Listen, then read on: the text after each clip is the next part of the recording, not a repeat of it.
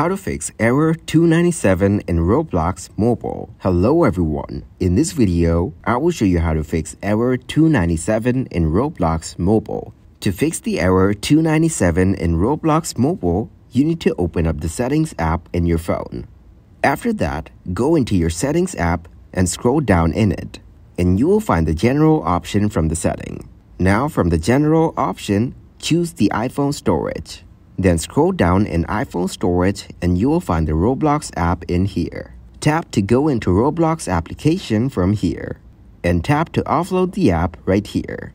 By offloading the app, it will free up storage used by the app, but keep its documents and data. Reinstalling the app will reinstate your data and your error will be fixed if the app is still available in the App Store.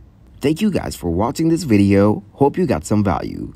Make sure to like the video and subscribe to the channel to get notified for new videos. See you in the next one.